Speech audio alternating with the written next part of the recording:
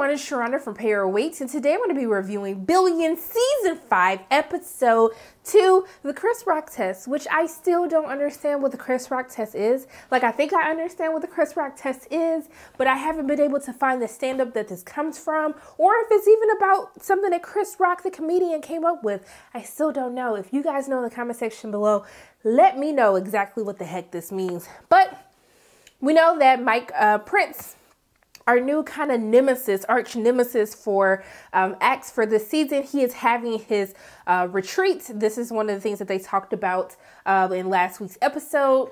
Axe is still upset that Mike snatched a cover from him for the new Decca's cover, and so he wants to get payback.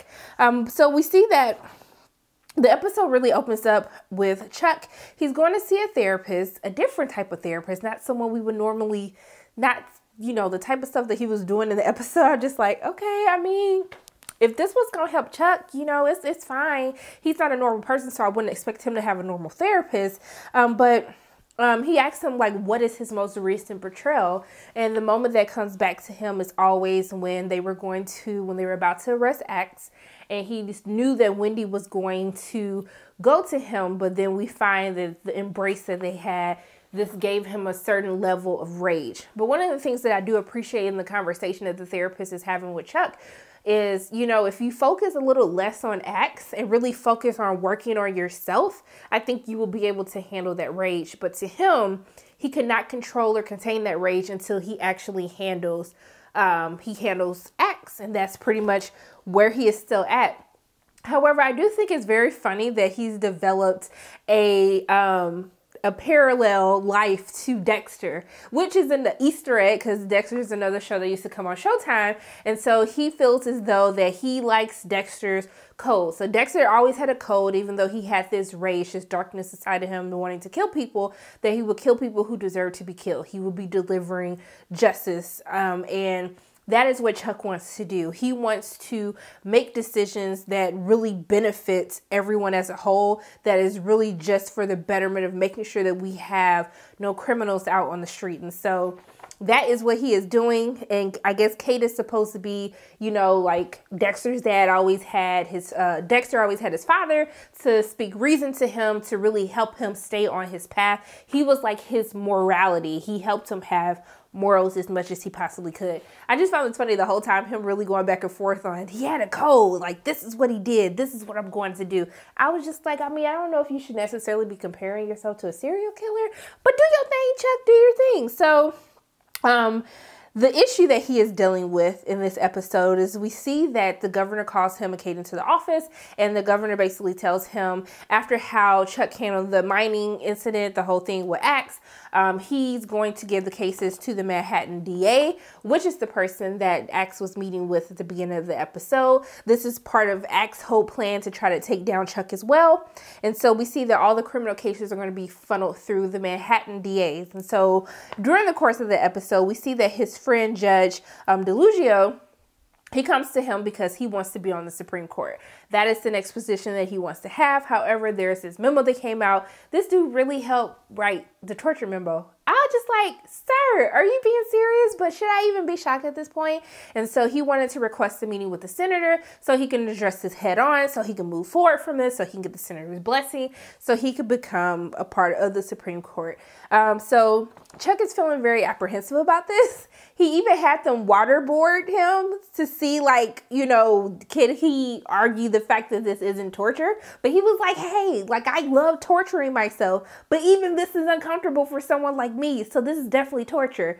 And we see that he ends up giving him the meeting with the senator, and the senator is like, heck to the no, no, no, no, no, no, we're not doing this, like, sir. And so I think that, you know, we see that, okay, he accepted defeat, and, you know, Chuck was telling him, hey, you need to figure out another way to get what you want. But when he goes back to his office, we see that the senator is waiting in his office, and it was Chuck that leaked the memo in the first place. And I was like, Chuck, you literally just said at the beginning of the episode that you weren't about to be about this life. And I thought that when he was on the phone in the beginning of the episode, he said release the memo or release the order.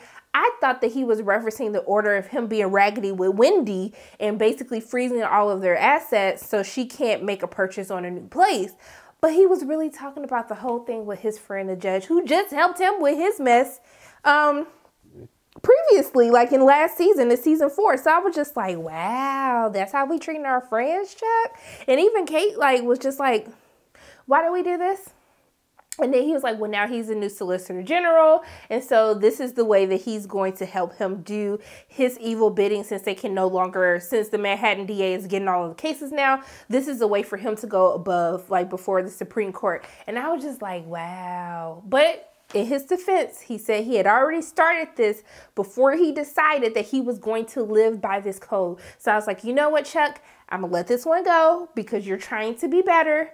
But I was just like, you are hella disrespectful, but hella smart at the same time, because I didn't even see that happening. It was like it had already happened before I could realize what happened, because they basically had to tell me, because sometimes I'd be lost while watching this. But I thought it was really funny when he compared his dad to Nixon. I was like, I mean, you didn't tell no lies, but I was just like, wow, you just compare your dad to Nixon like that? But I think it's really interesting to see Chuck this season and to see if he can really become a changed man.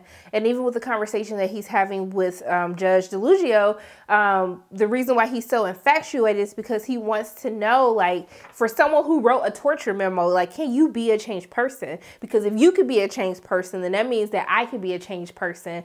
And I think it'll be interesting to see Chuck's journey of him trying to be different while still doing the same things, and having Kate to be the person who checks him, his voice of reason, his morality. I think that is very interesting to see how Chuck is going to do. I don't think he's going to win at it, because even with this whole thing, you have this race against Axe. It's a jealousy, but it literally has led to the destruction of so many other relationships in your life that is absolutely ridiculous, that you still think it's okay that you're going to have like a different outcome when any time that you've gone after Axe is never ended well for you. So I don't know what the heck is going to happen. But Wendy, she's upset because he did freeze her assets. She ended up losing the place that she wanted to have. Axe and Wags and Taylor, they're all out of the office at Axe Capital. They get a surprise visit from one of their large funds that they do business for. And it's up to her to try to figure out how they're going to make the client happy, because they can't lose their business. And so she asks Lauren for help, which makes Taylor's personal coach upset, because she's just like, hey, like, she works for us. She don't work for you. Figure it out, but this isn't right. But Lauren ends up taking the help from her. She ends up helping Wendy out, rather, and she does a very freaking fantastic job at that. I love Lauren. I really love her as a character on this show. And even so much, she did such a great job that Wendy offers her the IR job.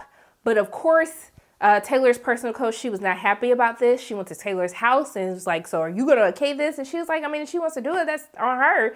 And then she was not happy about that. She stormed out. I was just like, wow, Taylor, you got real curt with her. I was just like, okay, Taylor, I don't know what's going to happen with you guys. But we see that she tells Wendy that she's having a really hard time adjusting to this new model with Taylor Capital being under Axe Capital. So I'm interested to see what happens with her. There's obviously going to be a rift that's brewing already between Taylor and Taylor's personal coach, but I'm interested to see how all of that is going to fall out. Is she going to end up betraying Taylor? I'm not sure, but I know she's not feeling it right now. But in the midst of all of this, she kind of tells Axe after the fact, like, what happened, and then he says, you need to gut him, gut Chuck. And then she was like, oh, I'm definitely going to do it. So I can't wait to see. Actually, you know what? Now that I'm thinking about this out loud, when he was on the phone, it was about Wendy, because they were like, he made the comment that I know this is going to be a warring gesture. And then that's when she made the comment, like, this is war. So I'm interested to see Wendy and Chuck fight out this divorce the entire season. I'm very interested to see how far each party will go to make sure that Wendy can have freedom, or if Chuck can try to hold on to Wendy as much as possible. But I think the main thing that is happening during the course of this episode is really between Axe and Mike Prince. So Axe, he's coming up with this whole plan on how he's going to embarrass Mike. Everything he's been saying since last week's episode, how he's going to embarrass Mike at this, at his own event. Mike makes his big interest. He flew his own self into the retreat, okay? He flew himself in. And then they end up doing their fireside chat. But before this, Axe and Wags had come up with this whole entire plan, which makes sense to why they were doing drugs in the beginning of the season 5 premiere, because they're trying to get this pharmaceutical company, and they're getting the Sharma to basically legitimize what they're doing. So they're trying to steal this big deal from Mike Prince, and it seems like they're pretty much doing a very fantastic job of this. We see their first head-to-head at their fireside chat, and I thought it was a very interesting discussion in how Prince is very aware of his privilege and how he calls Axe out. Like, yes, Axe, you came from nothing, but at the end of the day, you're a white man in one of the richest states in the entire country. So what did you really struggle to do? And I thought that their philosophies, how even though they're the same at heart, they're so different in just how they view the world, how they view their role in this industry. I thought it was a very interesting conversation. It almost seemed like Max won, but of course Mike pulled it out. And I think that why he's such an intriguing character is it takes such a little effort. He comes off as just this good person, and deep down you want to be like, there's no way he can be this good. Even Axe feels this way, but the way that he always outsmarts Axe is just crazy. And when we get to the end of the episode, we see that he literally stole the deal from Axe when Axe thought that he was basically had everything taken care of. And I find it so interesting because he brings up a moment in the fireside chat where he says, ultimately, in order to be successful as you are, you have to be a monster. And then he was like, hey, I told you, when I play to win. And he absolutely won that entire battle. So I'm very interested to see the battle between Mike Prince and Axe throughout the course of this season. I'm very intrigued by his character. I really like his character, and even from the discussion that they had, very good writing, very great dialogue. I thought it was very well done. These two different philosophies from these men who are kind of the same but come from different backgrounds. But yeah, I'm really interested to see what happens with that. Taylor came into contact with Oscar, a fling. We know Taylor did Oscar pretty dirty, and Taylor ends up losing the account because Oscar does not like Axe, and if his money is going to be at Axe Capital, he wants nothing to do with it, even if Taylor is going to be the one managing Oscar's money. But, you know, he tells Taylor, hey, if you leave Axe again, I will be more than happy to bring my money back to you. But I thought it was an interesting dialogue between them because, you know, he's still butthurt about what happened between them and their relationship. And she tries to explain to him, like, it took a while for me to get over you as well. But you can tell it still bothered Taylor a little bit. Especially when Taylor tells him, like, this is the real reason why you lost that chess match. But I was like, you know what? I'm interested to see, maybe is Oscar going to try to get Taylor back? But Taylor's with Lauren. I like Taylor with Lauren. I'm interested to see how their relationship works out. But I thought it was interesting to see Taylor admit when something hurt her. I keep saying her. That's so horrible. Sorry, Taylor is non-binary, so I just need to get my life together. But admitting that to Oscar that Taylor was hurt by him. So I think it's interesting to see these emotions, because you see at the beginning of the episode when Axe is like, can you handle the emotion? And Taylor is just like, yes, like, leave me alone. But most importantly, the craziest thing that happened in the entire episode, Wags is trying to close his deal at the strip club, child. And this is where the Chris Rock test comes in. He sees this girl come out, and then he just goes crazy. I'm just like, what happened to him? I thought it maybe his ex-girlfriend that he was sad about before in the previous, was it this season? I think it was last season. But we find out that he failed the Chris Rock test, and the stripper was his daughter. I didn't know Wags had a daughter, but I was just like, wow, Wags, I'm really sorry for you. But I mean, if she want to be a stripper, let her be a stripper. That's her business. She grown. But I was just like, what is the Chris Rock test? I guess Chris Rock test, you don't want your daughter to become a stripper? Is that it? Somebody let me know in the comment section below if you guys know what the heck they were talking about. But I think overall, I'm really excited to see where these things are going. So we have multiple battles. We have Chuck versus Axe. We see that Chuck tells Taylor, I know what you did. I know that you told Axe what was happening, but at the end of the day, you are going to have to be a monster. So this conversation that kind of starts with Mike Prince and Axe, it kind of comes over into Taylor and Chuck's conversation. And so there's going to be this battle between Chuck and Axe and Chuck, but Axe really not that bothered. Like, he did the whole little thing with the DA, but his main battle is going to be between him and Mike Prince. And then we see Chuck and Wendy. And Taylor's just in the middle of the whole thing between Chuck and Axe. And I don't know what side Taylor is going to end up choosing, but we know that it's been being foreshadowed in the last week's episode and this week's episode that Taylor is going to have to choose a side, or Taylor is going to have to become a monster to get from underneath both Chuck and Axe at the same time. So I'm interested to see how all of this is going to happen. But you know what, Chuck, good luck to you, or Dexter, Checkster, I don't know what I should call you at this point.